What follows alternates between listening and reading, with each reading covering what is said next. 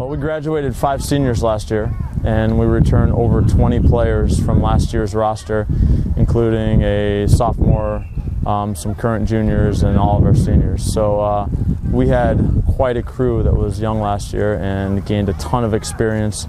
And the second thing is we're starting the season really healthy, whereas last year we had tons of injuries to start off the season, so we're pretty excited about our prospects. Oh. Never try a spin move. Oh, good. All right. That play, ready. Good throw, Justice. Keep it sideline more, right?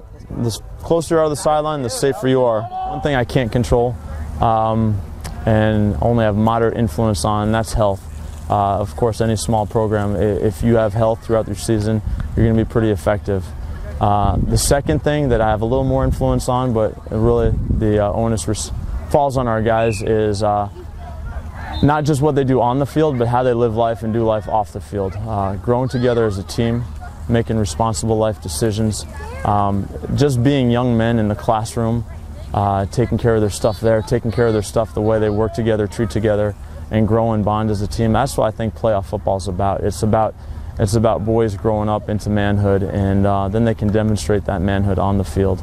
And I'm pretty confident these guys are going to step into that. Hey, all my skills right here on the 10.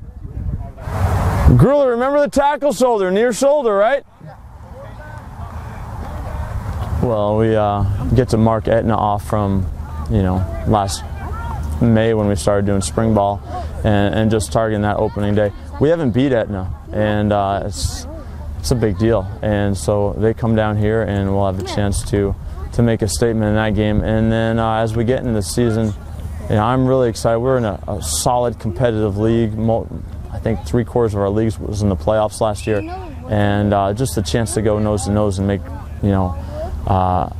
a statement in our league games is a huge deal for us, and we're excited about league starting up.